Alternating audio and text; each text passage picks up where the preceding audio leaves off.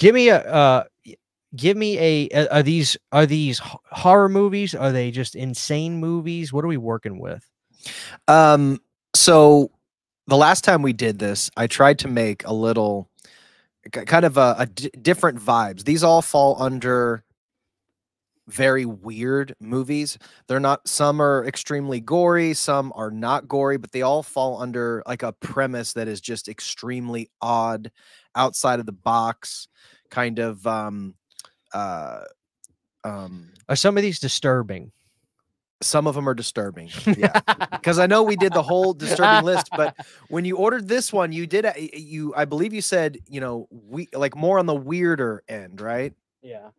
So although there are some disturbing ones in here, they're all very weird. And some I like the last list, I started off kind of lighthearted. We're gonna do some like kind of comedy weirdness, and then we get into some surreal weirdness, and then towards the end, it just starts to get like, oh fuck, this is a lot. Perfect. That's what I'm talking about. And I'm gonna put this in the video, so that'll be our intro. But Justin, welcome back, man. You left an impression on the first episode. It was pandemonium. The people were on their feet for that episode. That's good. That's what we want.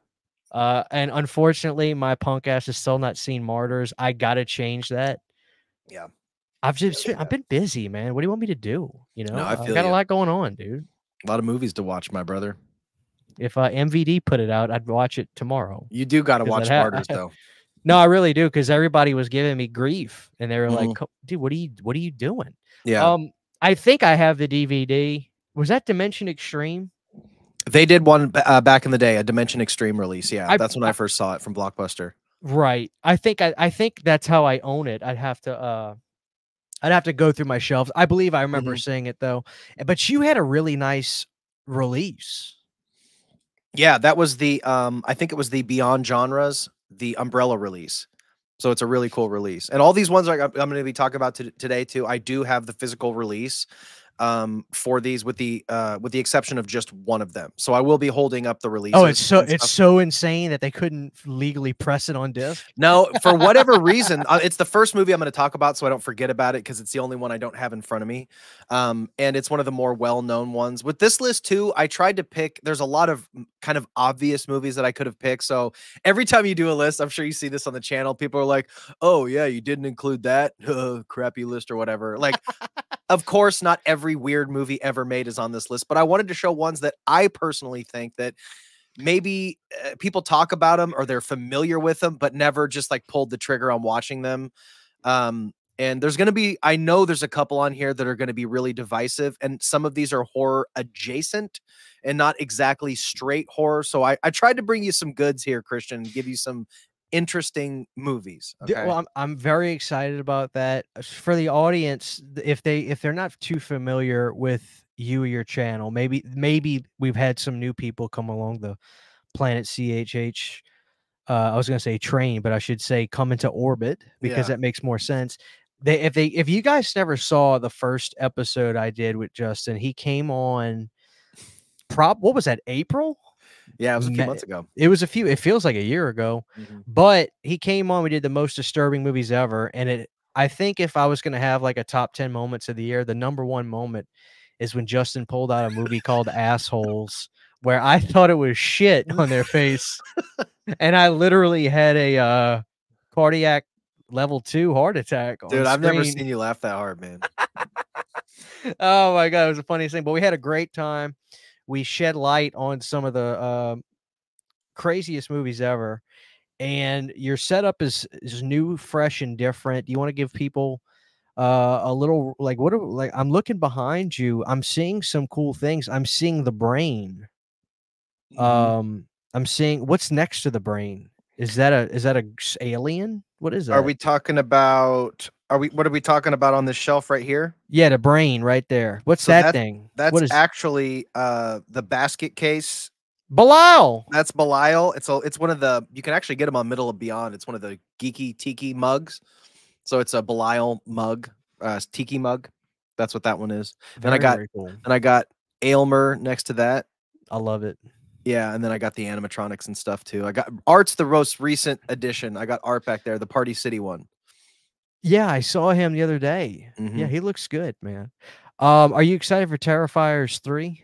Oh, fuck yeah, dude. That's like But that and Nosferatu are my most, like, anticipated of the entire year. but Justin, I don't think you think it's actually gonna surpass 2. I think it's gonna get close, but I don't think you think it can do it. I actually I yeah, I think you think it's gonna come close, but you can't re you gotta is that what admit you have to admit, though, that Terrifier 2 was like, it changed the culture. You here's can't the replicate that. well, let me ask you this, 'cause you might do this too. I do this with movies all the time. What I'm trying to do, I think, in my head is not build it up to some, standard that's not going to be that I'm gonna be disappointed in, you know? Well, it's hard to do that because they pump out shirts and toys. They pump the stuff out as if it's already a classic. Mhm. You know, I guess I that's think marketing 101. it just depends on how far he's gonna take this, because he keeps on wanting to go, more disturbing and more and more and more, and the levels that part 2 reached, it's gonna be really hard. That's just the kind of a one of those lightning in a bottle movies that, Right. but if there's anybody that could capture it again, it's going to be Damian Leone, and I think he knows that he can't just up the gore. He's gonna have to make the lore worth it, because this is the make it or break it Terrifier, because we Right. still don't know the lore. We still don't know the background. We still don't know what art is, how where he came from, and we finally got some seeds in part 2. So I think it does have the potential to be the best one yet. It just, if everything is, if the fans don't cry about, oh, that's not what I wanted for Art's lore. Oh, I didn't want that, whatever. And if he kills that kid or not, I think that's Well, one of the biggest what debates too. are you gonna be upset if he's the daddy? Because everybody kinda thinks that he's gonna be the daddy. I think that would be too obvious, right? I think Well, her dad did have a connection to it. I think he knows. I think her dad, Sienna's dad, knows where he came from and knows the lore. I don't know if it's him or not. I don't know. yeah. Wouldn't that be too easy if it's just like, oh, it's her dad? They set that up in the first movie. Yeah, that's what we expected. I feel Well, like I he's mean, clever enough to not do that. I'm gonna be really excited when they reboot it in 15 years and he's not gonna be the dad, and they're Right. gonna pretend like the original Terrifiers never happened. Yeah, change things around a little bit. But I think this will also cement, to anybody who says like, oh, Art doesn't have enough, he doesn't have enough movies, he doesn't have enough clout to become a horror icon. I think this movie, regardless if the movie's well received or not, will make him a definitive horror icon. You know what? I don't necessarily disagree with that. I think to be a horror icon, you gotta go the distance. Yeah. You know what I'm saying? Like, to me, Freddy dominated the majority of the 1980s, and after he went away after the mid-90s, his stuff stayed in Walgreens every year. His stuff stayed in he never went away, and he was everlasting. Hmm. To me, that's a horror icon. I do think art could do that and very well may do that. I just don't wanna throw it out so fast. I get a little bit of pushback Well, do on you that. think it's the amount of films that has to be involved? I do actually. It's not the end all be all because I wouldn't necessarily say that Candyman. I think you have to check. If I made a checklist, let's say it's 5 boxes, I think you need to check 4. There's not a whole lot of Candyman films, but I think Tony Todd checks a lot of boxes, and he's never gone away. Still iconic. He transcends the movie itself. Hmm. People know the Candyman. They know that. I think he checks most of the boxes. I think Art is gonna check most of the boxes yet. I think to me, I want to see him go the distance a little bit more. He has an interesting intro, obviously, with the All Hallows Eve movie, which I saw that All Hallows Eve well before Terrifier was a thing. Hmm. And I even remember reading in a magazine, it was probably Horror Hound or Rue Morgue, where Damien was interviewed and he said, I think I'm going to make a movie about that clown in the movie because all people would tell me about is, hey, that creepy clown that was in that movie for 10 minutes, we like that. We Hmm. really like him. So that is really cool. And you can't fake that. That's organic, which I think would be one of the big checkpoints. Is Well, or aside from the movies, though, another thing that maybe you're missing or maybe not thinking about is another thing that definitely cements somebody as a horror icon is how much money they make. And I know that Art the Clown, since they started releasing merch, just everything sells out always. So Absolutely. sometimes the market determines that that status too, you know what I mean? You're absolutely right, but here's my only I feel like I'm the Art the Clown hater. I swear to God I'm not. But here's the other side of that coin. Let me give you another clown that was the flavor of the month and gone. You remember Twisty the clown from American Horror Story? Yeah. Was the next big thing at the time. I They think if they would have made a movie or something, it's possible. But they didn't. They They let him didn't go. And they let him now go. now Twisty some people may be saying to themselves, "Oh, yeah, whatever happened to I remember that." Or Stitches. Remember the movie Stitches? Yeah, I got Stitches. It's a great That fucking movie. movie, man. So, I want it to happen for Terrifier. I'm just not personally ready to throw that out yet. So, but I think it'll happen. I really do. But yeah, really quick before we get started, I know the audience is like, when are we getting started? But no, seriously, how are you handling your newfound success on YouTube? Oh, And no, I'm serious. And your um, videos are doing very well. And you know, you got a lot of eyeballs on you right now. I mean, how are you handling all that? it's really, really great to have people honestly finally tuning into my channel. But at the same time, it's also makes me so much more apprehensive every time I want to. It's so much pressure, not like to. There's so much pressure that like that you every video you have like is just going to be a fluke. You know, I had a couple videos that did well, and if I want to break away and I'm going to talk about something else other than Corey Feldman, is it going to hit? So I just want to reach that heights because I feel like once you set a bar of viewership and people liking you and finding you, that it could just all go back to 100 views with the next video. It's hard to find out what people want to watch. That's the toughest thing. So that's what I have my next video planned out. I know what it's going to be. And I hope it's good. But it's really satisfying to put so much work into something and actually have people enjoy it. So it's really, really great, you know, but at the same time, I'm like, fuck, I just hope I can keep it up. I agree with you. I've been on that side of the coin on both ways where I've worked on something and it turned out really great. And I've also worked on something and it shit the bed. Mm-hmm. And it's tough, but you know, you got to do it. You have to take risks. You have to try things, Mm-hmm. and you'll be surprised at what may hit that you're not expecting. You know, Yeah. I've done stuff on an Anchor Bay DVD that I was like, this is who cares about Night of Living Dead from Anchor Bay? Well, Mm-hmm. a lot of people did, you know, and then something else happened for me like that too. It's a great feeling, and you know, they say you're only as good as your last video, Mm-hmm. which I don't know if it's necessarily true, but I think it's good to keep that in the back of your mind. That way you kind of go the extra mile every time. But I think if people are familiar with your videos, they'll see somebody who has a real knack for editing and storytelling, and that's not something you can really just teach. You got to have that, and so I think you've got that. And I enjoy your videos. Your video on, you know, the first video you did on Feldman was a good video, but I think the one you did when you saw him on concert was a better video. I think you paced it a better. Mm-hmm. The first one was thrash metal, but this one was it was nice punk rock. The Yeah. first one was so explosive with the editing and stuff. It's remarkable and it's so impressive to watch, but the storytelling of the one you did at the concert was beautiful and it's entertaining even if it's critical, and there's a nice tongue-in-cheekness about it. So I think what you're doing is just fantastic, and I think it's gonna take you all the way. So I'm very happy for you, and I'm excited to see the next stuff you put out.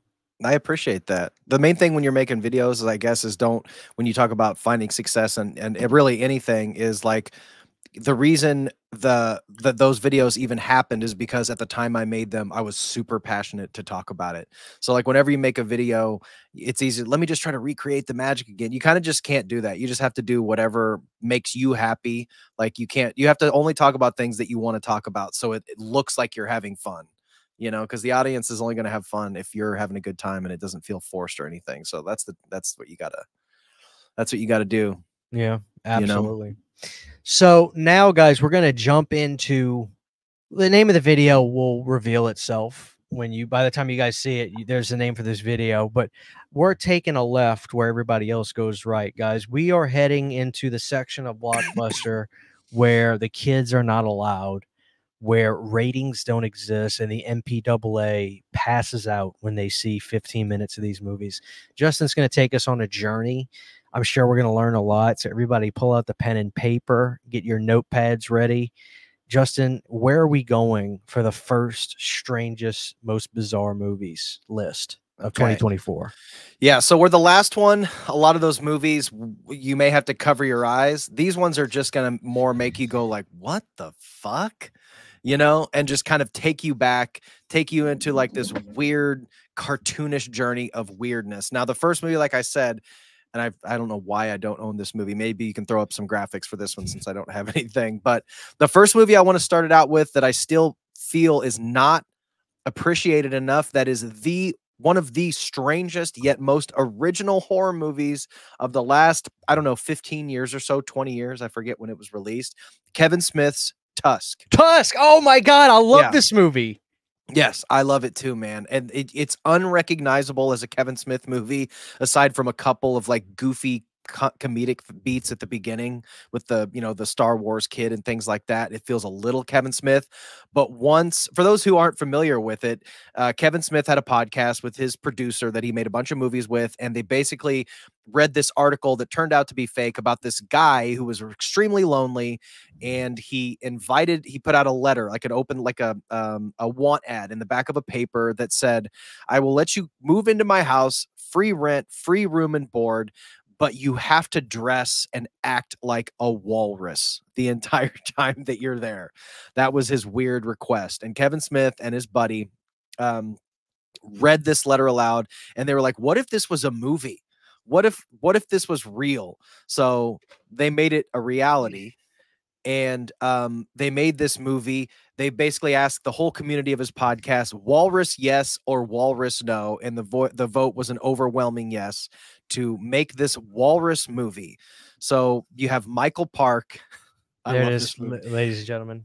I mean, that the visual of Justin Long, and it's pretty much the whole premise of the movie. You can't really spoil this movie. Justin Long, he has a podcast where he talks about weird, fucked up things, and he travels to go experience these weird people. And he finds Michael Parks living in this mansion, this beautiful home.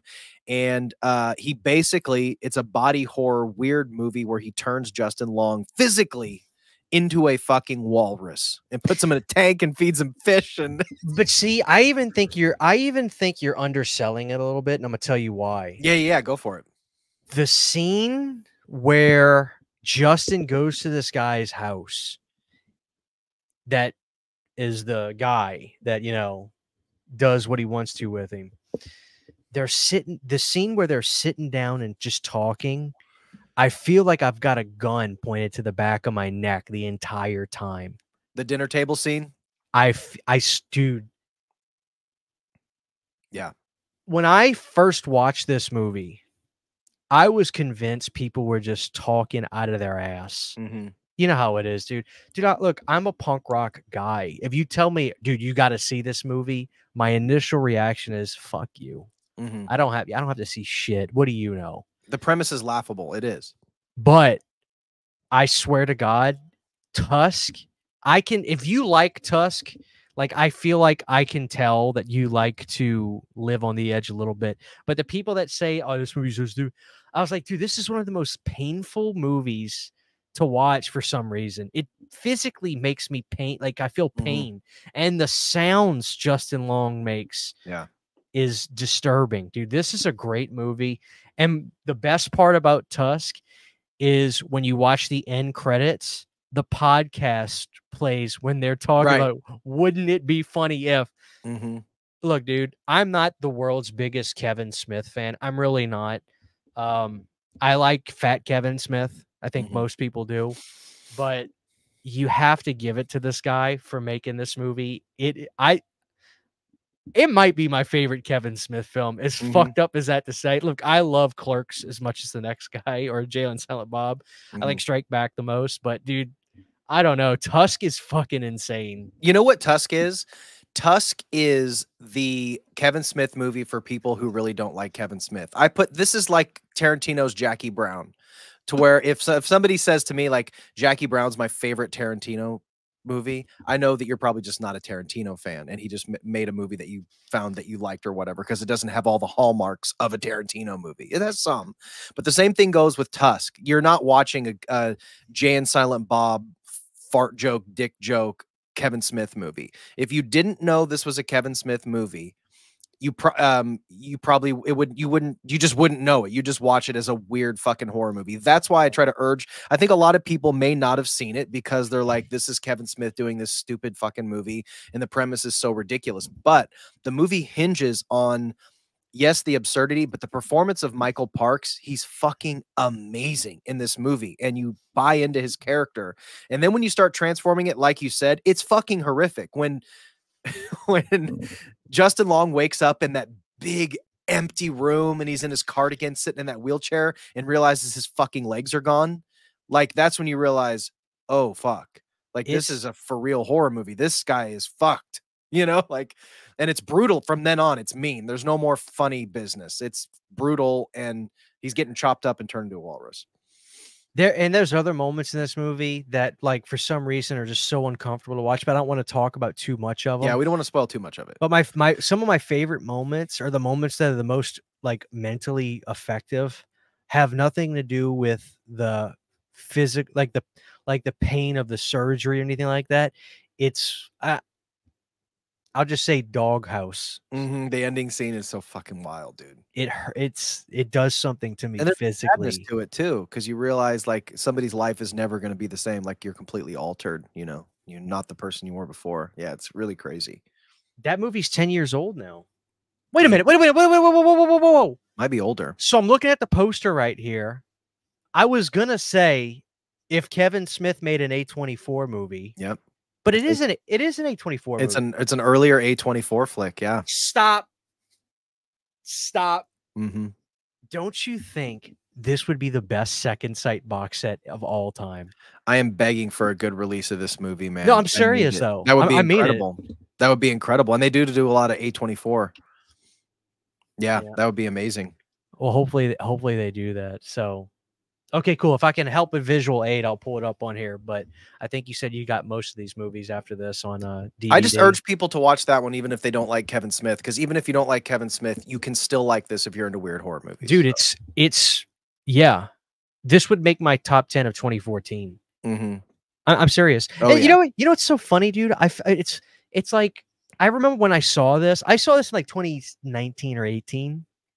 I think my wife was like, "Hey, that's that weird movie." And I was like, let's watch it. Because first of all, if anybody that doesn't like Justin Long, I mean, you can kiss my ass. Oh yeah, he's great. Number one, like who doesn't like Justin Long, right? But you know, we watched this movie, and I just remember looking at my wife when we got done. My wife, you could drop an atom bomb next to her, she don't get affected by nothing. She's dead on the inside. She's not watching this. Who cares? But we got done with that movie, and she was just like, "That was fucking disturbing." And she never says that. It leaves you feeling very weird. You got Haley Joel Osment also in it, and Genesis Rodriguez, who was she was in a couple of Eli Roth movies and stuff. So it's good. It'll leave you feeling a little weird. Did this not get a theatrical release, or was it very limited? It got a limited release. I saw it in the theaters at Alamo Drafthouse. Oh, dude, you had to have been shitting bricks. Yeah, I left the theater feeling very weird. I was like, I just feel weird after this movie. You know, Justin, how did you like Tusk? I cried in my car for 6 hours when I got home. I just left the fucking theater feeling like, oh, I just feel icky after that. Yeah. All right, Justin, where are we going next, dude? So next, I'll try to not talk too much about these because I'm gonna get to rambling. So this next one, this is a podcast, dude. Let's make no mistake. You know, this next one, this is from Kino Lorber, and I saw this. I think this is I found out about this movie through the Terror Detective Instagram page, which is amazing. A great Instagram page. She reviews all these different movies and shows clips and stuff. And I saw this weird clip from a movie called I Bought a Vampire Motorcycle. And I screwed up when I opened this and I ripped the plastic on this. But this is a British horror movie from 1998. And it's a little more lighthearted, but it's got a lot of gore and it's got a really, really weird premise. Okay, so I Bought a Vampire Motorcycle starts out with the guy, he's a member of the Hells Angels, and he's doing a satanic ritual trying to summon some demon or some shit. And he ends up getting killed by some rival gang members. And the spell or the incantation gets messed up and blood gets all over this motorcycle, and the motorcycle itself becomes possessed in the way of like a Maximum Overdrive kind of a deal. So throughout the movie, this motorcycle, this guy comes in town and he buys it, but he's unknowingly buys this demon possessed motorcycle. And this has all kinds of really crazy gags, like a headlight turning into a fucking thing and biting people's, you know, arms off. It throws out these spikes and chops people's heads off. It does all this really gory, crazy stuff, but it's a motorcycle. So it's very, very weird. It's kind of fun. And it's just a really quirky, weird little movie. There's a guy in the back who got impaled by the motorcycle, flinging him off. It's very weird, but it's really silly and a lot of fun. So this is probably. How did you hear about this? This is one that I heard on that Instagram website.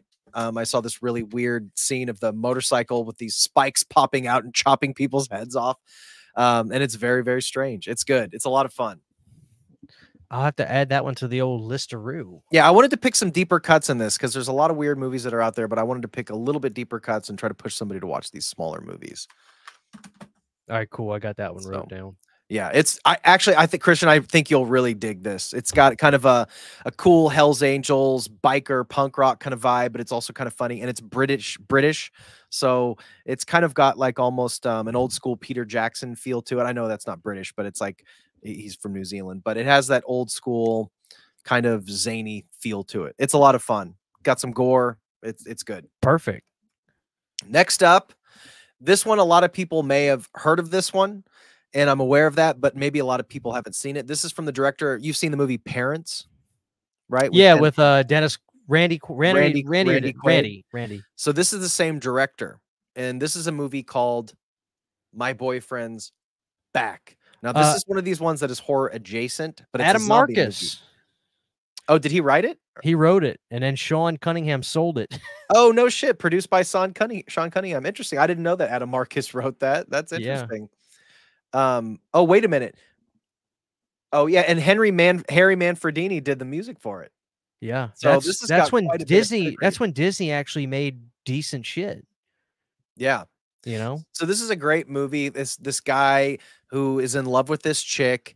He gets killed during a gas station robbery and he comes back as a zombie, but he comes back and just like goes to high school in it. There's early appearances from Philip Seymour Hoffman and a couple of other actors that are in this. I think Matthew Fox is in this from Lost. He plays a high school student.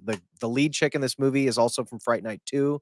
I believe that's her. She's gorgeous. But this movie doesn't exist in our same world. It's very surrealistic and wacky and zany, and things happen in the movie that shouldn't happen in the real world. It's just very strange. Like they immediately accept this, zombie into their school, and it's really funny and super weird. I hope people are familiar with this, and I really want people to check it out because it's just a fun fucking weird movie. I gotta buy that. I have to You've buy never it. Seen it? I haven't seen it since I haven't seen it in a dog's age, I think is the expression. It really has been that long. I had a VHS tape years and years ago. Yeah. I remember watching it right before Katrina. I rented it from Blockbuster, and I think I either bought the tape from Blockbuster or whatever, and I haven't seen it since that long ago. And when I was watching a Jason Goes to Hell documentary, Adam Marcus talked about how he wrote this script, and Sean, he told, like, basically Sean was guiding his career because he was best friends with Sean's kid at the time. And Sean basically got that script sold for Adam, but he couldn't direct it. Adam was really sad that he couldn't direct the movie, but he hadn't helmed the project. and Touchstone was not going to let him, a first-time director, do that, right? Mhm. So that's why he directed Jason Goes to Hell, because They gave him Sean a was, Jason movie, but they wouldn't give him his silly Boyfriend's Back movie. That's oh, so that funny. was, yeah, but that was New Line. They were, Yeah. but it all worked out. I'm glad that I love Jason Goes to Hell, so it's all good. But yeah, I gotta get that shit on Amazon. Let me just see how much it costs right now. It's really similar to Lisa Frankenstein. When I saw Lisa Frankenstein, which I love that movie. I didn't care for it a whole lot. It was okay. I think Cole Sprouse kind of. What are you talking about? I think it was just Cole Sprouse just annoyed the. I just wasn't buying him as that character. I just wasn't buying it. Something I need to see it again. I only saw it once, but it's almost the same fucking movie. He starts deteriorating and falling apart, and his girl has to like glue his ears back on, and he tries to eat his friends and stuff. It's so similar to My Boyfriend's Back. It's like not even funny. Dude, something's wrong.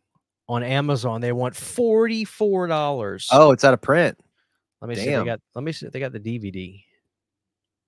Let's see.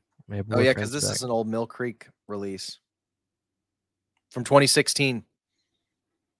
God damn it. I'm up Shit's Creek, dude. Out of print? I'm not paying $44. Damn. That's fine. That's fine. It's on Disney Plus, I think. Is it really? Yeah. That's hilarious. I'm pretty sure. Maybe I'm wrong. It's not super gory or anything, but there is some weird scenes in it. Oh. Yeah. All right, where are we going? Where are we going next? How are you going to top that? So the next we have some movie like this is probably the last. There's a couple that are. I'm just gonna run through these because most people probably knew these, but I couldn't not include them. Okay, let's go. Let's go. I still feel like there's people out there who have not seen this movie. First of all, how dare you flash that in front of me, you rat bastard, got son the of a cover bitch! And everything With the slip. Yeah, it's got this. It's like that's Anchor Bay. Yeah, it's got the vinyl slip, and then the artwork is really cool because it's just all the characters from the movie, and you can see like the absolutely insane makeup work that went into this movie. Dude, it's nuts. It's like probably one of the. I mean, there's very few movies that I can think of that have this much like makeup effects. It's like one of the biggest makeup effects movie ever made, and it's like some obscure B movie with some of the best practical effects that have ever been done. Tell the audience what happened to Freaked. So I may not know a lot of the backstory about the distribution and stuff, but I do know that Alex Winter wrote this movie, and this was his baby. Alex Winter directed this movie, and I believe he wrote it. He wrote it and directed. Directed by Tom Stern and Alex Winter. It is a masterpiece, in my opinion. It is a masterpiece movie in the way of like something like Basket Case 3 or 4, like with the level of weirdness and characters and zaniness. But you basically have Randy Quaid, who is a mad genius who makes this serum or slop or something that turns people into freaks. So all these characters that you see on this movie were once just normal people. Right. Mr. T is in this movie. Keanu Reeves is uncredited as the Wolfman. You have Mr. T, you have Dennis Quaid, Alex Winter, Brooke Shields. Like the cast is kind of crazy, and it's basically this group of freaks who are trying to get unfreaked. And it's just absolutely incredible. And so it was going to the movie theaters, but something happened and the movie got pulled. Like if you saw it in the theater, you saw it on its opening day, and that was it. Yeah. But something happened. That movie got pulled. And then the physical media releases, for some reason, dude, they come and they go. That DVD might have been around for a bit because that was Anchor Bay, but there was a Blu-ray of Freaked. And dude, you got to pay. Yeah, it's like $100 or something, maybe even more.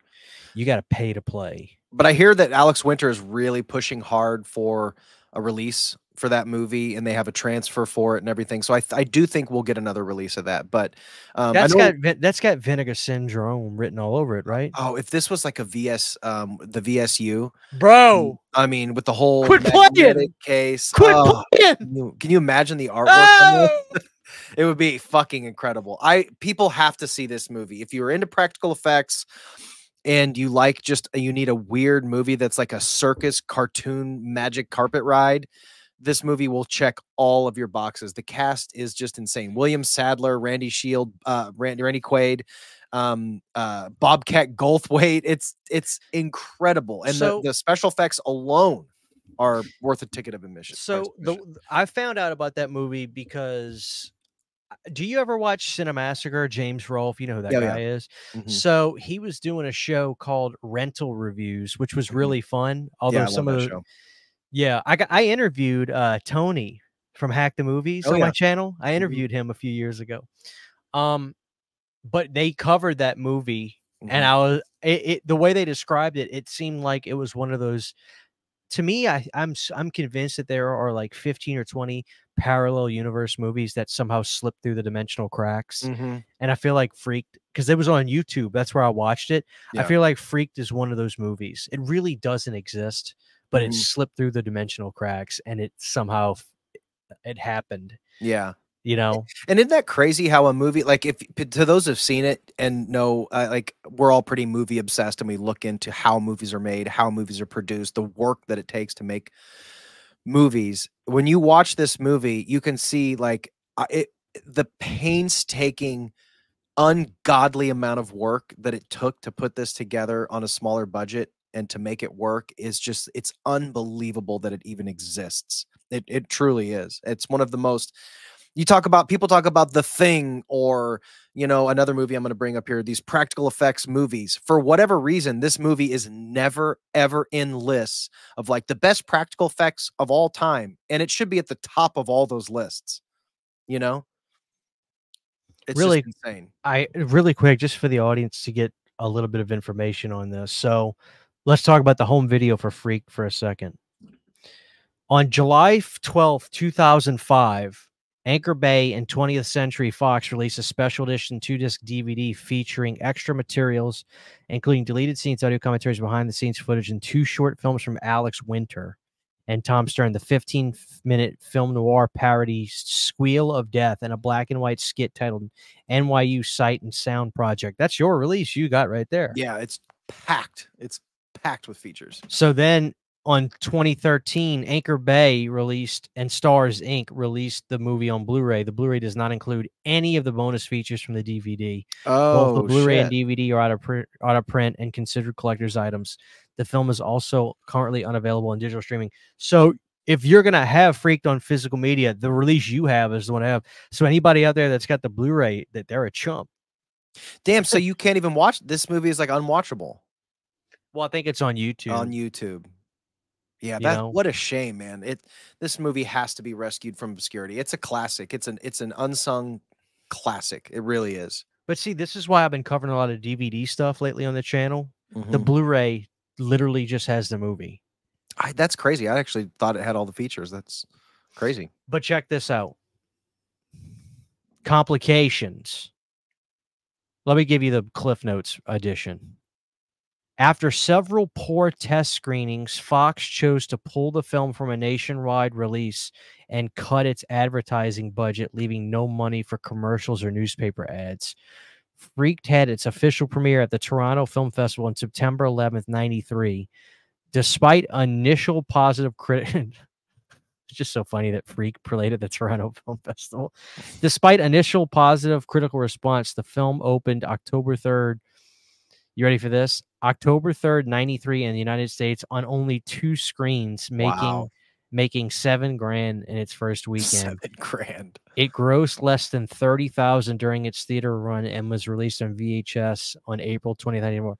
That's a So, crime. That's just a crime. isn't it weird though? Like they had poor test screenings, but who the hell are they bringing into these test screenings? Number one, normies, and number two, why they put it? Why even put it out into theaters? Mm-hmm. It's just weird. I wonder. I'm sure it did really good on VHS. And that probably. I mean, I don't know if it gives me that information, but I think I saw it on cable back in the day. That's really, it's just too bad because it's actually really funny and well written too. Like it's really clever, really clever. Yeah, it says Freak garnered a minor cult following that has grown in the late 2010s and early 2020s with internet creators such as Cinemassacre, Red Letter Media, and Michael Swain making retrospectives about the film. I can tell a lot about somebody if they're a Cinemasker guy or a Red Letter Media guy, and you just look like a Red Letters Media I love guy. Red Letter Media. Those guys are, dude. Mike and Jay. But see, I like them too, but I'm a Cinemassacre guy. Yeah. You know what I mean? Well, you're into a lot of games too. I'm not a gamer.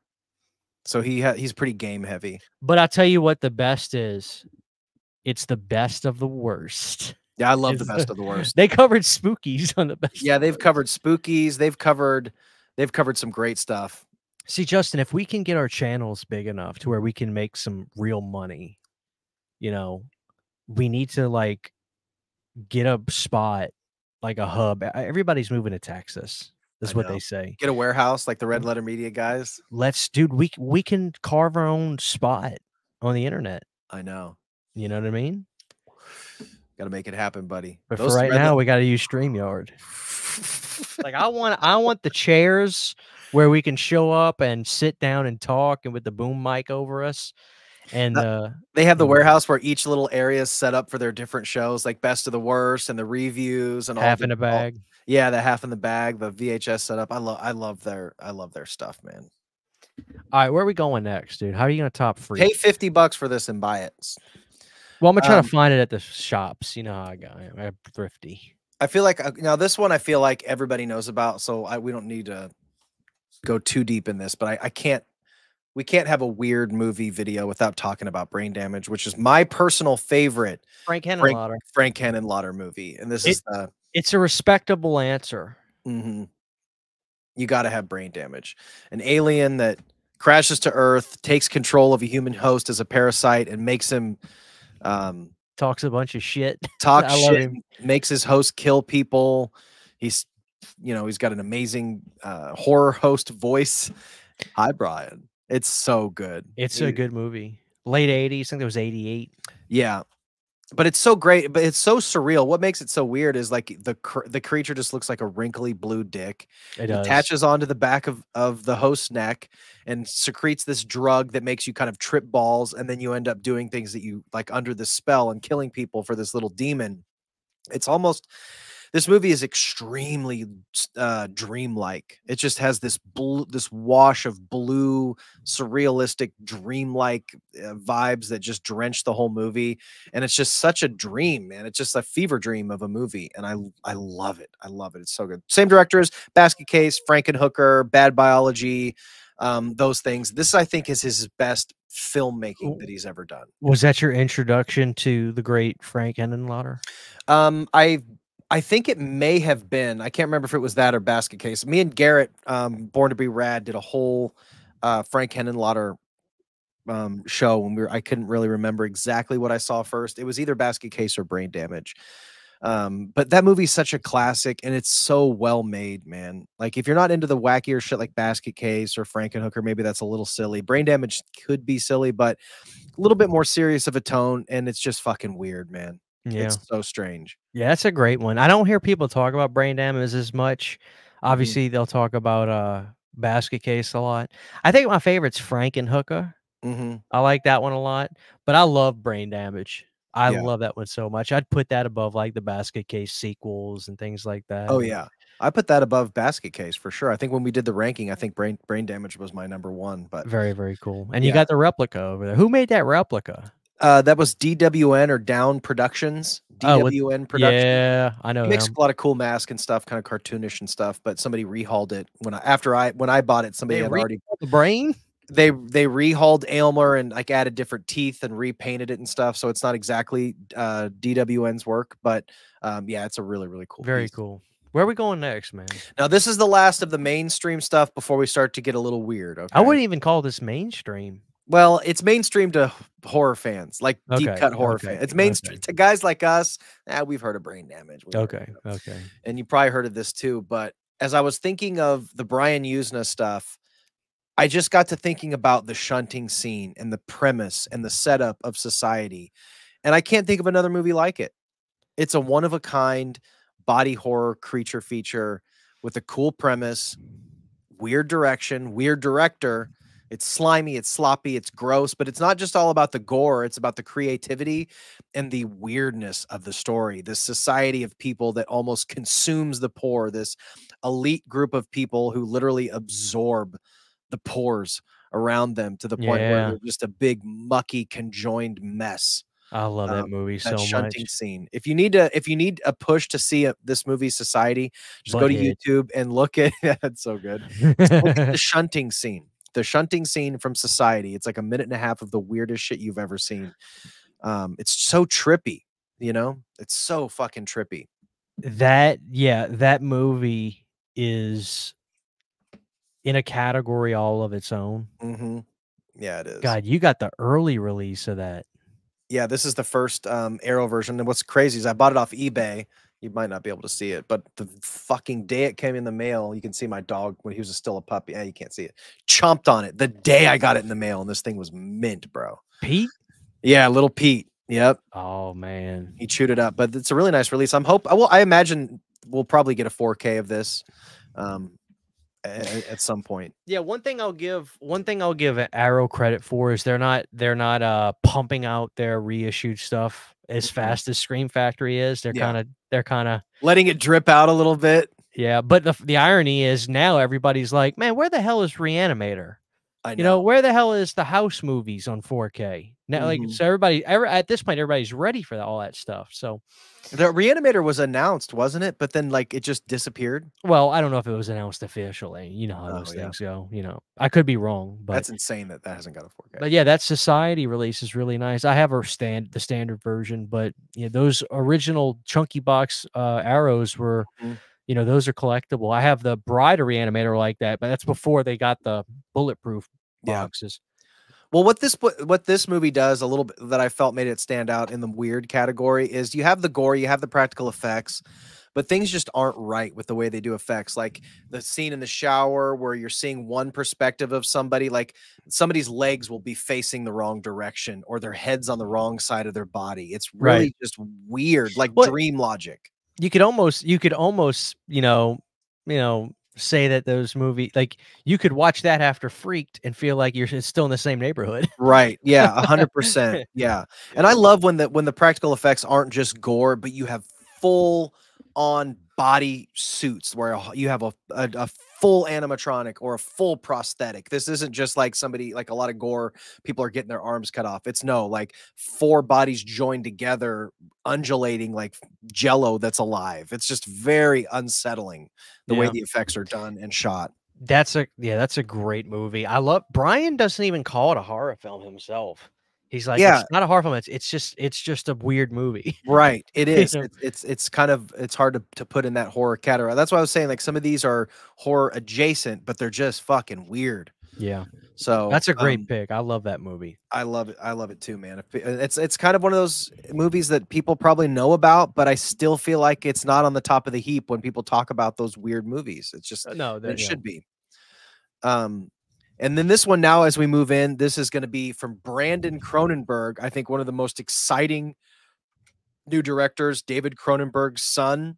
He put this out a few years ago, and this is Possessor. I remember you liked this quite a bit when you saw it, didn't you? You reviewed this one, I think. I don't know if I reviewed it, but yeah, I think Brandon's time is now, and I think Mhm. his dad has gone the distance, and I have enjoyed Brandon's stuff. Like, I want to like Crimes of the Future so effing bad. It's a weird one, isn't it? But there's something about Crimes of the Future that I can't. There's a disconnect. It's slow and it's like there's nothing human to grab onto. It's like a whole different world and a whole different universe. Do you remember a movie he did called Crash? Oh yeah. Where they Same thing. yeah, It's like a movie that fetishizes getting in car wrecks right. and people being turned on. I swear it's being weird for weird's sake. I don't Mhm. get it. Yeah. Although I do love that it's got Robert California from The Office in it. Yeah. But I've it's the same disconnect with Crimes of the Future. I'm not there with those movies yet. Maybe someday I will, but Mhm. I think his kid is gonna have his finger on the pulse with these movies. I feel like soon. he's more hard sci-fi. David Cronenberg tries to almost with every movie create like this alternate reality, kind of like the RoboCop alternate reality, the Toxic Avenger, where you're not. It's like you could tell we're in a city that looks like New York, but it's the things that are happening in the world is something that would happen in like a dream or a nightmare, not in reality. So there's not a lot of like if you're looking for connective tissue to like the viewer to like the real world, you're not going to get that. And maybe that's what you're feeling, that disconnect that you talk about. Yeah. Because Crimes of the Future is like a whole another level of where is this? What is this? What are they doing? That scene with Viggo Mortensen in the beginning where he's, I don't know, dude. It's visually, I'm like, what the fuck is it? Yeah.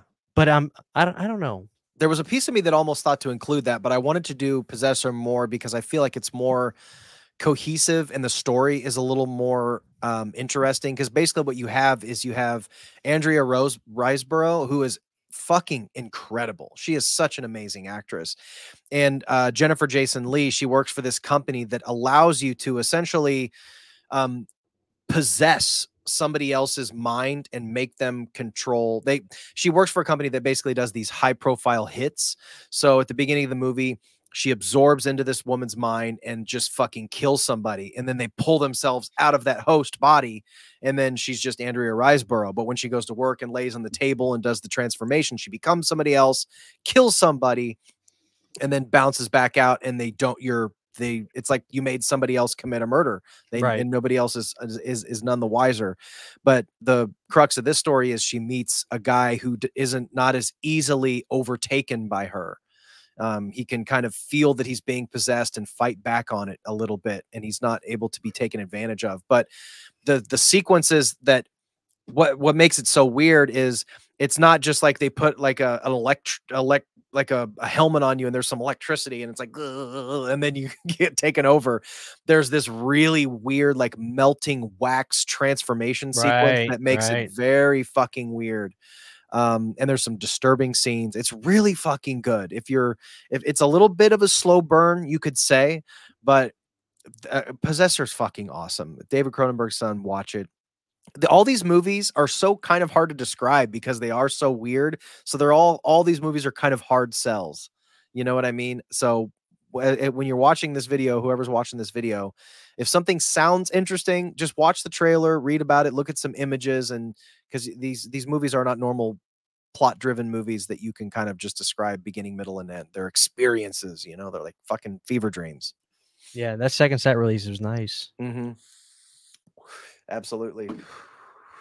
And now we're going to start to get into some movies that people are probably just going to either hate. Like these are the movies that people are going to be like, oh, what the fuck? I can't wait.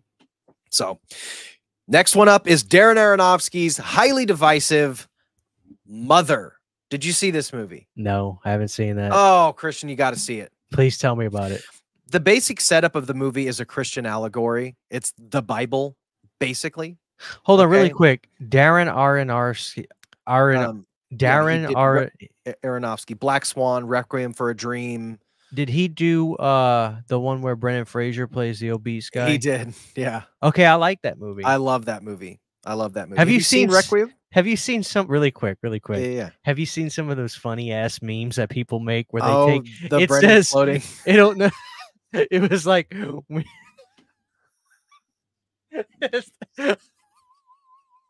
there's that one when he's binge eating. Well, there's that one that says when mom's cooking dinner and she puts the hot dogs in the macaroni and he floats.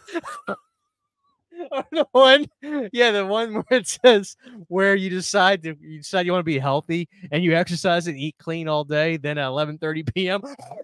he binges. Oh, that movie's so disturbing. Like some of the sexual ones are the best too, dude. When you tell her you're about to go and she's What's crazy is that scene in the movie is so dead serious and like monumental at that point in the movie, and everybody made like the shit tier goofiest memes, dude. I love the internet. It's like, God damn it, that was Brendan's moment, and people are memeing it all to hell. But you're right, they are fucking hilarious. the hot dogs and the macaroni for some reason. Those did hit though. You know they hit. The weenies, the little smokies. That motherfucker said, I love that. Brendan Oh, Fraser's man. so good. You know, let's get back on track, but I want to say, did Brendan Fraser really go away, or was he just doing a bunch of shit that nobody was watching? He was kind of going the John Cusack, Christian Slater, Bruce Willis, like all when they were all just doing a bunch of shit that was going like straight to Redbox. They were doing a lot of those. So Brendan was kind of lopped up in that. He had a really hard go at it. He had a really bad back injury, a divorce.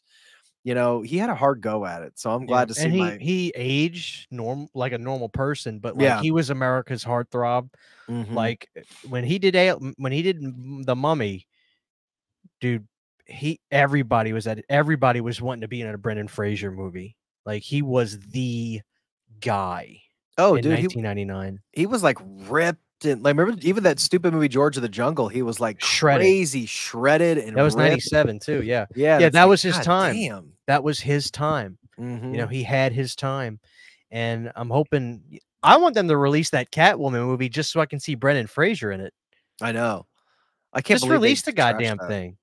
You're gonna put out Madam Web, but you're not gonna put out Catwoman. I know. You have Michael Keaton returning as Batman and Brendan Fraser and all this shit, and you just anyway. Talk to me about Mother. What is Mother about? So it's basically take a sip. Go ahead, take a sip.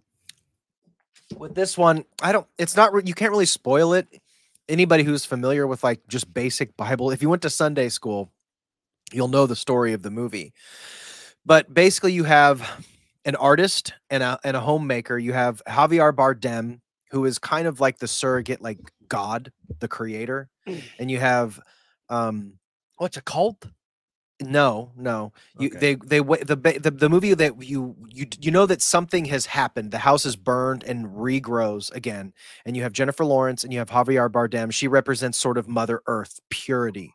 Okay, you know, she's gorgeous, she's beautiful in a white dress, floating around the house. She's fixing up this old house, and you realize that Javier Bardem is like kind of like the creator, and she is Mother Earth. And he creates and he's writing and he's always coming up with these new writings. And then people start to show up at the house uninvited. At first, it's Ed Harris. He's a doctor. And then he starts acting very strange. He starts feeling this weird pain on his side. And he has like where his rib is. And then his wife shows up. And then a few minutes later, both of their sons show up. And then a few minutes later, more people start to show up, and more and more and more. And all of a sudden, their house is overrun by hundreds of people that are, you see people in like war fatigues, and you see murders, and you see people sacrificing people. And then there's a baby involved. And you realize this house represents the entire kind of history of the world, all happening in her perfect house. But it becomes the anxiety of this movie is like nothing I've ever felt. Like Uncut Gems level of anxiety. This movie, once it starts and it grips a hold of you, it doesn't let you go. And there's been very, very, very, very, very few movies where I feel this uncomfortable in a way that I think only Darren Aronofsky can go. This slow unraveling, kind of like he did with Black Swan, where by the end of the movie, the tension is it's almost too much to bear. And it gets extremely disturbing and weird. This is a movie that is almost impossible to describe. And even as it's unfolding, you're still like, what? I gotta watch this. Dude, it is unfucking believable. It's a masterpiece. Are you a Jennifer Lawrence guy? Depending on the movie, I think she's great. No, I just mean, come on. This is the locker room. I saw the fappening photos, man. The fat? Whoa, what are you talking about? Well, I mean, there was a big controversy about her bunch of iPhone photos. She wasn't wearing any clothes. Oh, they're on. Yeah, she's full nude. You can cut that if you want. Yeah, she's full nude. No, it's fine. It's fine. I mean, oh yeah, she's fucking stunning, and she's like the most beautiful I've ever seen her look in this movie. She's like angelic. Well, she really won me over on her Hot Ones episode where she's cool as hell. She ate the chicken wings. Yeah, she she seems like she hasn't gotten to that, because right now there's this big thing with Blake Lively. Everybody's just like, I'm sure you've seen the clips. Yeah. dude. Mhm. And she seems like the opposite. Right. You know what I mean? Yeah. I think she was getting really overexposed there for a while, and she did a good job of kind of pulling back. You get sometimes these stars, like, you get, like, the Chris Pratt, The Rock, uh, uh, Kevin Hart, where it's just, like, overexposure, where they're in just every movie for fucking years, and I feel like people just got kind of annoyed with Jennifer Lawrence because she was in everything there for a minute, and But she she kinda was stepped away. she did what she was in those The Hunger Games. Hunger Games. My wife loves them movies. I think But every broad loves them movies though. this movie right here, it kind of just disappeared like a fart in the wind, and nobody talks about this movie. This movie's a fucking masterpiece if you So can get so through it. so what's the word to describe the movie? It sounds like the word is anxiety. Anxiety.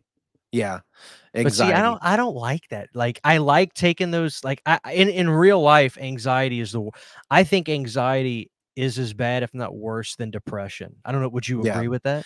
sure, and in this movie definitely feels that because the beginning of the movie, she's painstakingly restoring this home, which is basically her tending to the earth, right? Right. That's the allegory. And then as people start flooding her home, breaking shit, it's impossible to describe this movie, but people start forming their own religions with inside this home. They perform like every sect of the world is represented every time she goes to a different room. There's a sacrifice going on, or there's literally people in like World War II. In every room, like she's like, "Get out of my house! What are you doing here? Get out of here!" Nobody leaves. More people show up, and more people show up, I gotta and see then this. Javier Bardem starts to love all these people worshiping him because they're there to see him. They want to witness God. They want to witness the Creator. And it shows how religion can cause people to do horrible things, in the name of religion. It's fucking wild. Oh, dude, tell me about it. Yeah, it's crazy. Where are we going now? You brought the room down. What are we doing next? So we have five more movies. This is another movie that I beg people to see. This is an Alex Garland film, the guy who did Nobody listened to you. and nobody listens to me. Nobody listens to me, and so I'm just gonna keep preaching the Okay, world of annihilation. dude, I gotta admit, the cover of that, like Looks like a Marvel movie. that has pass in Mhm. gold enamel Oh, just by yes. the cover. So you're gonna have to sell me on Annihilation because the last time I watched a movie called Annihilation, it had Mortal Kombat in front of Well, it. you know what they're trying to do here is make this look like a cool sci-fi, the new sci-fi thriller with Natalie Portman. That's not what this movie is. This is a cerebral, weird, quiet, creepy sci-fi movie. Basically you have what's this guy's name? He's in everything now. Oscar Isaac. He gets back from a mission, but he's not quite right. He's Natalie Portman's actually he disappears, right? Okay. He's married to Natalie Portman. He goes on this mission, he disappears. She's trying to cope with his loss or whatever. And he disappeared in this thing called the Shimmer. It's an area that all of these scientists, they've built these space stations not space stations, these stations outside of it to absorb what they're calling a shimmer. It's this massive dome that kind of looks like an oil slick, how it shimmers with all those different colors. And Okay. it's absorbing this entire area, and it seems to be growing. And when people enter this shimmer, they don't come out, or they come out all fucked up and weird. So Jennifer Jason Leigh grabs a group of people, including Natalie Portman, a group of scientists. These aren't just like crazy military people. They're trying to figure out what this shimmer and what is happening inside of the shimmer that's changing it's changing things. Like it's mutating things. So when you enter, they start to notice, for instance, they see a deer and he pops his heads up, and his antlers have like flowers growing out of them. So it's almost like the earth and creatures and all organic matter are somehow joining into one thing within this shimmer. So once they enter this dome, they start to see creatures and flowers and vegetation and things that just should not be, combinations of animals, combination of plants and creatures and monsters, and these crazy there's a scene in Annihilation, and if people who've seen this movie know the bear scene. It's one of the creepiest creature designs I've ever seen, some of the creepiest sound design I've ever seen. um and it turns into this bizarre realm of science fiction horror, and there's never been anything like it that I've seen. Alex Garland is the same director who did Ex Machina. He did Men. I know you liked Men quite a bit. It's the same director. He's got a really unique vision, and this movie is just so overlooked. I love the movie Men, for the record. I know I really do. Yeah, it's weird. Dude, there's a scene in this movie. I don't want to spoil a lot of shit, but for instance, there's a scene where they cut this guy open because he's like, something's moving inside of me. Something's inside of me.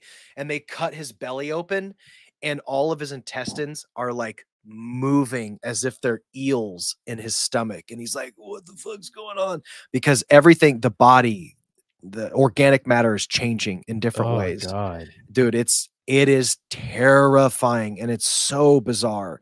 And like I said, they try to make this cover look like it's a Marvel movie or something to sell it. And it's so much more than just your average sci-fi movie. It's they didn't do any favors with it. No, it's incredible. Jennifer Jason Leigh's great. Natalie Portman's great. It's very dark. It's very weird. It's great. It's amazing. Cool. I will definitely get on that. Now, next, this is when everybody turns the video off. Okay. Okay. I'm excited. This is Skinamarink. No, for real. What's your next pick? No, that's my next pick, brother. I am such an advocate of Skinamarink. Me and my buddy did an hour-long motherfucker. Dude, me and my cousin Jason did an episode of our short-lived podcast. We talked about this movie for an hour, and I've watched it a couple times since then. You hated it. Let me talk to you for a second, okay? I think about it a lot. Mm-hmm. You know what I mean? Like, yeah. I saw the film. Here, let me give you the story about Skinamarink, because I'm really excited to talk about this. I'm actually really glad you picked this. It's one of the most hated movies of the 21st century. I'm gonna let you cook, then I'll get my take. And so when I heard I heard about the movie, I told my wife about it. I said, Sydney, they're saying this is one of the scariest, most insane things ever made. And she's like, whatever. So we put the movie on. I will say this for sure.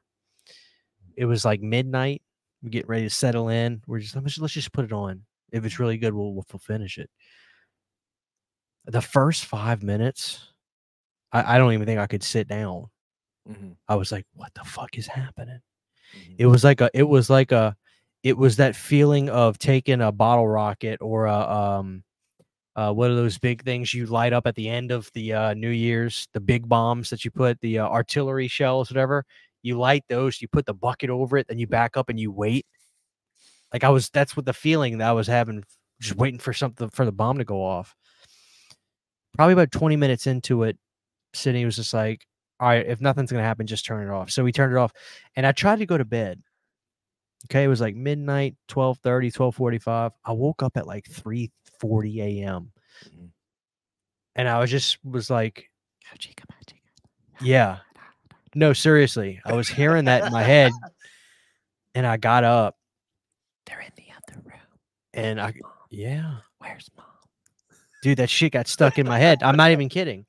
So I get up, and I wish I would have story archived this, because I was like, I want to document this. So I was on Instagram sharing my stories. I'm like, it's like 4 a.m. I can't go to sleep, and I can't stop thinking about this damn Skinamarink.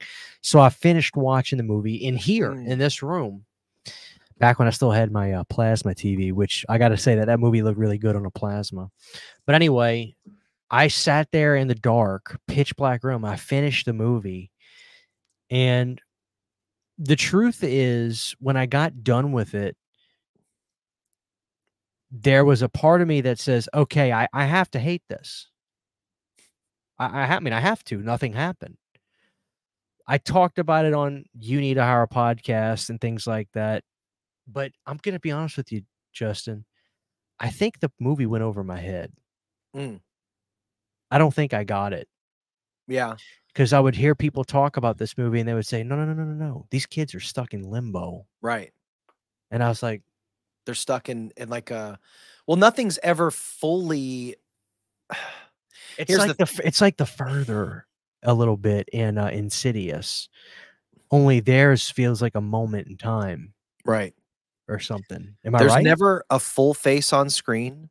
There's never real full on dialogue. This movie is like it's not found footage, but it feels like it.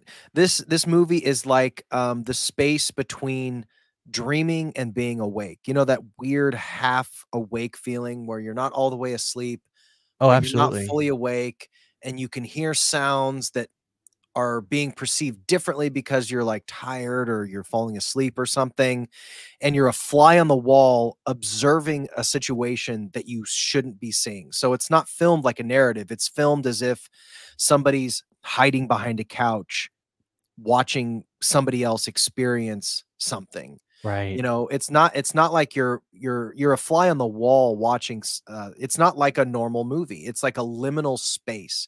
To anybody who's ever watched those liminal space videos, like the Backrooms videos, which I am obsessed with. I've watched hours and hours of these Backrooms videos. Have you The seen one the you Backrooms? talking about the ones where you see the ball going down the pit and you hear the "I've been here 60 years and I'm still not bored. There's absolutely No. nothing." A Is that what you're talking backroom about? video is a POV where you're God, it's so hard to describe. You'll be dropped into a abandoned office building, and you go from corridor to corridor, and every door is Oh, open. It appears that s people should be here, but they've left this space for some reason. Like, so why isn't wait anybody up. Is there a difference between liminal spaces and the back rooms? 'Cause like, to me, Backrooms take place in these liminal spaces. but So you can have the back rooms are like the weird places where it almost looks like a water slide ride, those are and the they've water got rooms. They have water rooms too. and there's some rooms where there's like it looks like an office building, but there's a foot of water, and then Right, there's this. Yeah, I'm right. all about that stuff. But you're I talking, love them. but the ones you're really about are the ones that are the office buildings where there may be Or like it's a hotel. Those feelings like, when you walk into like a big giant ballroom, but you're like yeah, after hours at a hotel and right. all the seats are pushed away. And it's Oh a big vacuous open room that's shouldn't be scary, but for some reason it is. yeah, And that's right, what Skinamarink did to me is you have to really, first of all, when you watch this movie, you kind of have to be prepared that you don't have like a main character. There's not a character arc. There's not a 3-act structure. It's a vibe. You're just in a dream. You're not right, looking for answers. The answers that you're given are probably not what you're going to not what you're asking for, and you may be unsatisfied, but you will not be able to stop thinking about this movie because not everything is spelled out for you. And to be honest, the director made this movie and probably knew fucking 75% of people were going to hate it because, like you said, you'll watch a close up of a wall and you're not really looking at the wall. That's just the perspective that you happen to have. What you're really looking for in this particular scene is what's going on in the background. Where are the feet moving? Where did that shadow go? Where is that voice coming from? And then it starts playing with time where you realize like, okay, bye mommy, you're going to work. And then somebody will walk through a door and it's been 2 weeks or, people disappear, rooms disappear, windows disappear. You'll go into the same room and now it's a different color or the windows disappeared or there's now a door. And it's just fucking creepy. It's just so creepy. I love this movie. I know a lot of people hate it, but at least give it a shot. And I do own the film. I didn't get the steelbook. I've got just the standard Blu-ray release of the movie, mhm, but I did buy it because when I saw it, I was like I need to distance myself from this thing to just, and it was early this year. I started thinking about the movie. Nothing mhm, prompted me to think about it. I just started thinking about it. mhm. And I was like, let me buy it. So I Yeah. bought it online and I watched some of it again.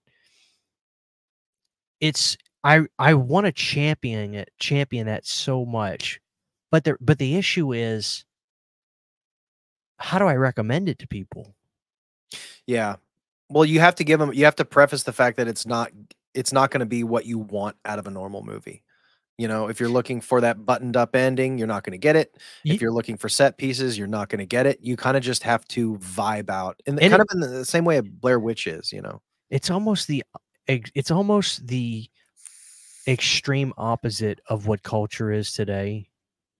You know, the fast paced, give me now, watch for 5 seconds, swipe, the swipe generation, whatever you call it. It's just this. Yeah. Have you ever seen those YouTube videos where it's like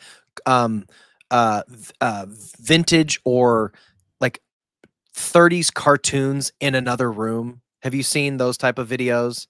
Maybe. Our buddy Brandon has sent a couple of those in our little group chat where it'll be just like it'll be somebody, a really quiet, dark room with like moon shining, but it's like that ragtime. And there's like a creepy cartoon playing. It's a vibe. Yeah. So the whole movie you're looking for is just a vibe, and it plays with space and time. And it really affected me in a really strange way. You know what? It affected me too, but it not really a but yeah, I know, I feel you. It really did affect me. And my initial reaction getting done was like, well, nothing happened. I felt like technically nothing does. Yeah. It felt like it. Yeah. It just feels like a tease, but the more time goes by, the less I want to just say, F that. No, I think it needs to exist. I think the movie needs to exist because it does something I've never seen before. Right. And have a emotion that I've never felt before. Of course, it's not going to land with people. And I don't really like the argument of, well, you just don't get it. Well, you just don't get it. I don't think that's fair. I think people are smart. I don't think I'm smart. I do think stuff goes over my head sometimes. And I think I didn't really grasp the movie. But I think in the beginning of the movie, they kind of do hint at the kids were dead, right? Well, basically the movie starts out, you have a brother and a sister and their parent leaves for work. So then you have these two kids home alone, but you don't see them. They're like just whispering to each other, like, what was that? What was that? And these really creepy whispers. But like you said, you start to slowly realize, wait a minute, are they still alive? Because there's a point where one of them's like, stab her in the eye, you know, and you're like, whoa, wait, what's happening? It's a total vibe, but it's not going to be for everybody. But I think I always like to push movies like this to people, because I think if you are into movies, some people just like the movies that they like, and that's 100% fine. I'm not going to be like, oh, you're not into movies if you only watch this or this or this. But I do think it's important to watch movies like this to realize there are different ways to make films, different ways to affect people through film without a traditional narrative. Sometimes films are just meant to make you feel uneasy and not to take you on some kind of a ride. Right. You're just supposed to sit with them, and you don't have to say, holy shit, that was fucking amazing, or that ending was killer. You can just say, man, that was like fucking weird, man. And then you can think about it every once in a while, and that's all it has to be. You don't have to love it and say it's the best movie ever made. I don't think it's the best movie ever made, but I think if you're into watching shit outside of the box, I think you should watch movies like this and at least know that they're out there, you know. Do you think David Lynch is a big fan of Skinamarink? I think so. I would think so. I would like to think that he's seen it. Yeah, that's interesting. I wonder if he did see that movie. Yeah, let me call him real quick. Yeah, hit him up. Okay, yeah, great pick. Great discussion on that. I think that's a movie that needs to have an honest discussion and not just a bash fest, which I'm sure a lot of people have just done. Yeah, on my channel, we did do a full podcast about it. Right, acquired take. So if anybody wants to check that out, it's on my channel. But are you going to resurrect that again? Eventually, I would really like to. I like doing the podcast. It's just so much work to edit. I was editing those. Why are you editing podcasts? I don't know. I just like to. I don't know. You know what I mean? Well, there's a lot of dead air and stuff. I was also really new to doing that, and we did it in person, so we're both in the same room. So there's some awkward moments where we were kind of figuring out podcasting with somebody in the room like that. You think it'd be easier, but sometimes it's like, I don't know. It's just different. So I felt maybe I also like a lot of visual stuff, so I'd add visual elements and clips and photos. So I'm an over editor. Yeah. Okay, fair enough. What we got next? Where are you going next? Next one, you may have heard of this one. This one was put out through Yellow Veil Pictures, distributed through Vinegar Syndrome. What the hell is that? And this is called Daniel Isn't Okay, I haven't heard of is this. I haven't seen this, but This I have a feeling stars- it's disturbing. Check this out. The two leads are played by, I believe this is true. I hope I'm not wrong. Okay, it is. It is Miles Robbins, and Patrick Schwarzenegger. This is Tim Robbins and Arnold Schwarzenegger's son sharing dual lead roles. And basically, you have Miles Robbins plays this kid who went through a super traumatic childhood, and he created this imaginary friend called Daniel. And essentially, what happens is his imaginary friend pushes him to do bad things. This was like a coping mechanism to deal with this traumatic childhood. And there's one inciting incident very early in his childhood where Daniel, his imaginary friend, made him do something really, really bad. So him and his mom force he's had this imaginary friend his whole life, and basically he forces, after this bad thing happens, Miles tells Daniel he has to go in this dollhouse. So he basically banishes him to this little dollhouse in his home, throws a blanket over it, and then lives his life for like 15 years. It's very similar actually to like Drop Dead Fred, if I'm being honest. This is like the serious horror version of Drop Dead Fred. So later on that movie made, I'm going to finish the plot. Oh, this is brand new. This was in the last couple years. This has just came out a couple years ago. Damn, dude. So it sounds good. It's really good. So Miles, Tim Robbins' son, grows up and he's in college now, and he decides for whatever reason that he needs Daniel's help. So he brings him back. Oh shit. So now Daniel's back, but they've both grown. They're both college age. And the Patrick Schwarzenegger character, he plays like the evil kind of bad guy, imaginary friend who kind of helps give him confidence and talk to girls, but then also he wants to take him over, basically. And he really reminds me of like Ezra Miller type of character, the way he plays him, kind of a creepy Ezra Miller, killing of a sacred deer kind of vibe to him, although that's not Ezra Miller. But and then chaos ensues, but it's very, very weird because there's like some practical effects. There's some gore effects, as these two characters, basically Daniel wants to take him over and be him. He wants to take over his friend, and not be imaginary anymore. Right. You know, he wants to get out of this imaginary land and be real. And it's really fucking creepy. It's like the creepy horror fucked up version of, Drop Dead Fred is basically what it is. See, that sounds really good. It's awesome. I'm gonna have to grab that. Let me see if it's on the old Amazon. Yeah, it's great. I highly recommend that.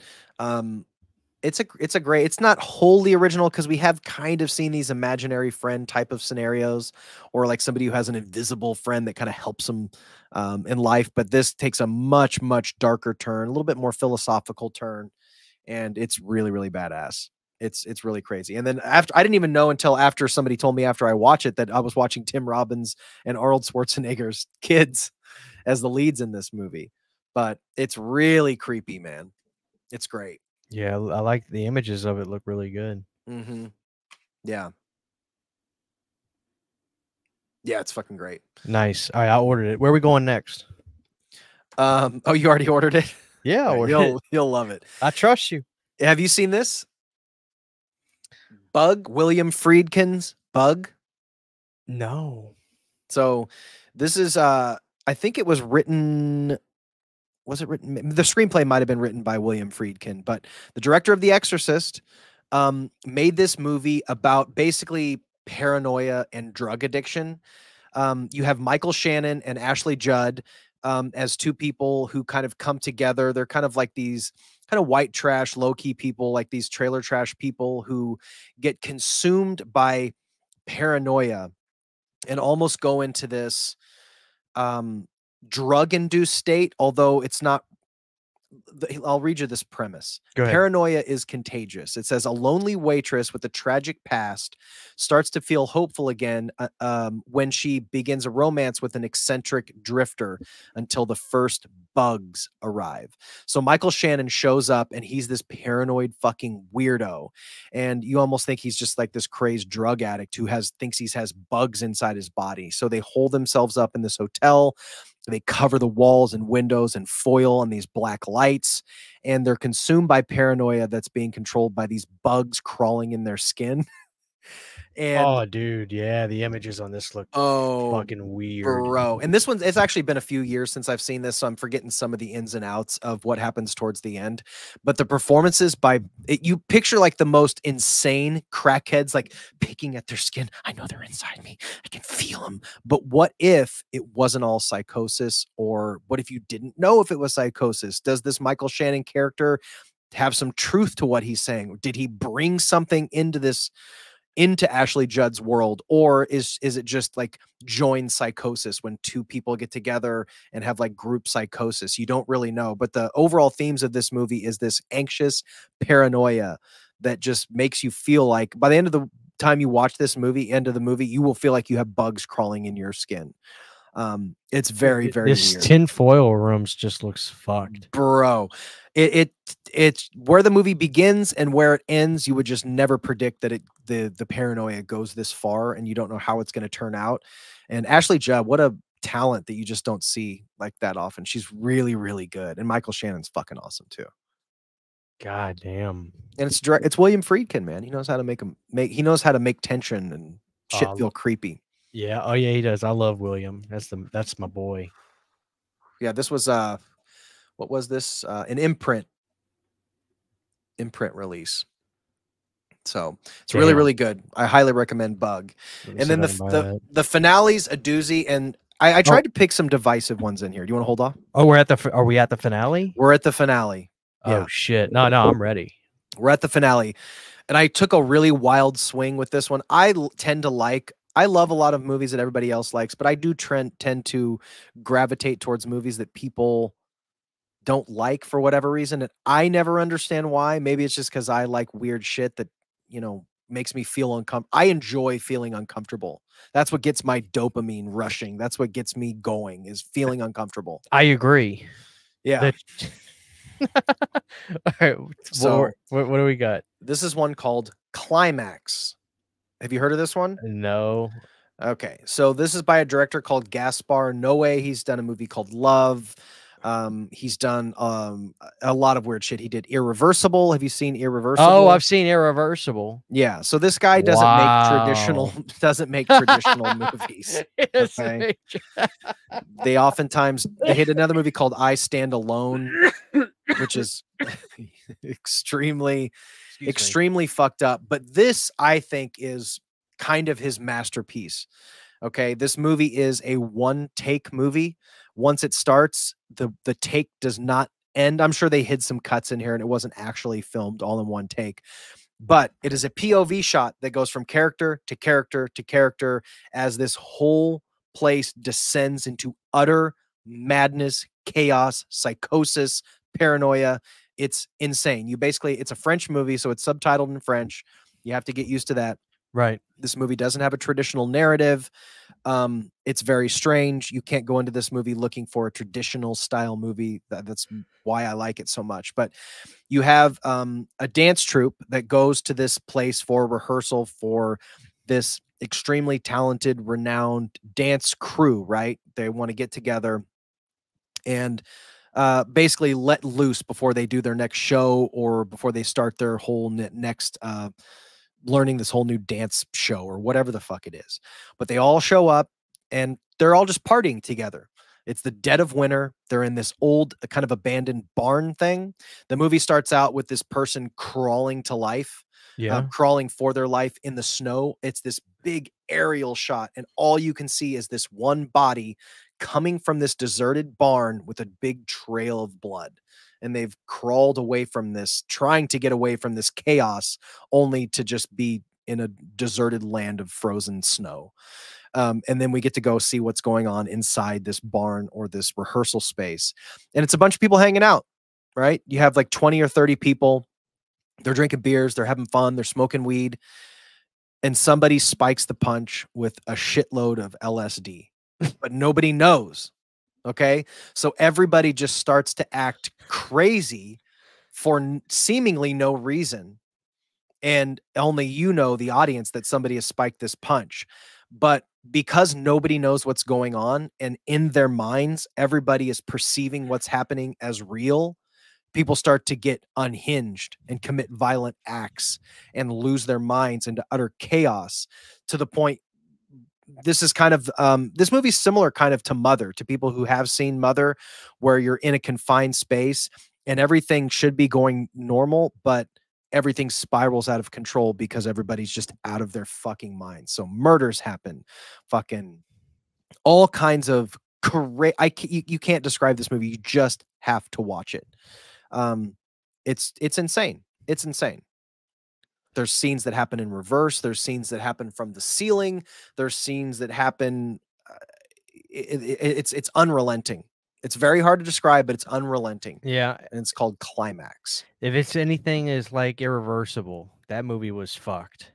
It's not quite as disturbing as that. And everybody talks about that one scene in the hallway, like the rape scene or whatever in Irreversible. It's a little bit different, but as far as like it being kind of chaotic and not a traditional narrative, and it's not shot like a normal movie, it's disorienting. Some people there's a lot of like strobe effects and cameras flying all over the place at certain points, but it's extremely disturbing when people start like, I don't know what's wrong with me, and people think they're being threatened when they're not. People think people are saying things that they're not. People think that they've been like assaulted when they haven't. So each room is like another fucking circus tent of insanity as people just lose their fucking minds into murder and depraved shit. So it's pretty disturbing, but it's, in my opinion, I've said this a few times, it's a fucking masterpiece. It is a masterpiece of a film. It's really, really good. Well, there you have it, man. So out of your list, I'll tell you the one that's got my attention the most. Honestly, I'll tell you what the one that's got my attention with. Daniel Isn't Real and Mother. Yeah, they're great. And Bugs. Yeah, so we got Mother. God, man, I'm ready to watch that. Daniel the Isn't plot Real. to Mother sounds like it sounds like this insane metaphor. It is. Yeah. You know what I mean? Yeah.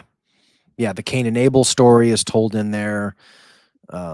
Everything, every weird, chaotic, like insane Bible story is like real in this world. What is he trying to say about religion? I think he's probably talking about how people interpret and manipulate religion, or there's also people who take the allegory as just being a dedicated artist in the way that God painted the world and made the world, and doesn't have time because his wife is always trying to desperately get his attention and he doesn't have any time from her because he's too busy. So there's like a certain like artist allegory where certain artists are hard to get to know and become a little megalomaniacal, or whatever that word would be. I don't know. It's really hard to explain. I think you'll really, really dig it though. I really do. Is it Mother with an apostrophe at the end? Yeah, with the exclamation point, Mother. It's on Paramount Plus. You got to watch it, man. I'm watching it tonight. I'm watching it tonight. You have to watch it, and I want to hear how insane you think it is. And all of these movies, like I said, movies. Wait. Dude, why is it described as horror? Because it sounds like it's one of those weird movies that's not even a genre. It's horror in the sense of not like monsters and creatures, but like the horror of humanity. You know, dude, I'm excited. Yeah, I'm pumped up. That's good, dude. I think you'll really dig these. I tried to pick movies like I don't think any of these movies you'll be able to approach expecting a normal movie. Like you have to be ready to think outside the box. I'm not trying to say my movie taste is, you know, superior to anybody else's. I'm just saying these movies all offer you something, at least an element or a premise or characters that you haven't seen before. Well, let me ask you this. Out of all these movies, let's say somebody hasn't seen any of these. Do you think the first one they should go for to just really get a kick in the ass would be Tusk? Or do you think they should go all the way to Climax? Climax is going to be for about 50% of audiences. Half and half people love it. All these kind of are. Tusk is more accessible than something like Climax because it is a little more sillier, and it does have a little bit more of a traditional narrative. You could start out with the Tusk, or you could start out with Annihilation. I think you could get into that, or Daniel Isn't Real. If you're wanting like something before you dive into absolute insanity, you could start out with an Annihilation or a Daniel Isn't Real, and then kind of work your way up into these weirder ones. There you have it, man. Yeah. This was awesome. Great list. You got me really excited to check out some of these movies. Yeah. And I don't know. I'd love to bring you back for another one. We have to come up with another. We did Disturbing. Yeah. This one is the weirdest movies ever made. Mm-hmm. We got to figure out what's the next venture to go into. Yeah. I like doing these, man. Like these. I think we need to do one called the most humiliating. Like the most humiliating movies ever made. Do you think you have a category you can make? Well, what do you mean, like humiliating for the characters? It could mean humiliating in a few ways. Like, yeah, so I own this movie. Oh, yeah. For you, or like I don't know. It could be multi. It could be multi. That could either be my copy of Serbian Film, or it could be my hard copy DVD of 1994's Lassie. Both of those could fit into that same category. If the audience wants it, we'll give it to them. Yeah. But listen, man, it's great to have you back on. This was awesome. I love learning from you, because you definitely have a knowledge in the how do I say this? The cinema of the dark corners, or, you know, like you're not a mainstream guy, which I think is important. And I hope you don't lose that with all your YouTube stuff too, because I think you have a lot to offer. But at the very least, I mean, you could always come on here and I'll exploit you. So anytime. I do appreciate that, man. For the people that may not follow you, I mean, you have it on screen, but just let them know where they can find you on YouTube and all that. I do have 2 channels. My most active channel right now is the Justin David channel. You can find a bunch of good cringe and celebrity profiles and other people's profiles, and me having a good old time over there. And then my other channel, The Dead Couch, is where I talk about my collecting and movies, and I have an idea to bring that channel will be resurrected by the end of this year, and I have a new direction for it. So you can check me out there. The Dead Couch, Justin David on YouTube. Justin David Talks is the handle. And then Justin MF David, all one word, on Instagram. And I show off a lot of my movies and day-to-day stuff on there. There you have it, ladies and gentlemen. You're not on Twitter? You're not on X? No, I never did all that. I don't have, I never had the brain power for it. I don't have I never bothered with it. I hear you. Listen, ladies and gentlemen, thank you for listening. Thank you for watching. This is always fun when we get Justin on here. We do hope you enjoyed this. We do hope you can throw us some suggestions of the weirdest and strangest movies ever made down in the comment section below. And until next time, we will see you guys on the flippity flip. Take care. Huge giant thank you to all of my Patreon supporters. Without you guys, this would not be possible. To get behind the scenes photos, videos, music, private live streams, and much more, you can subscribe to my Patreon for as little as $1 a month. Thank you to my patrons.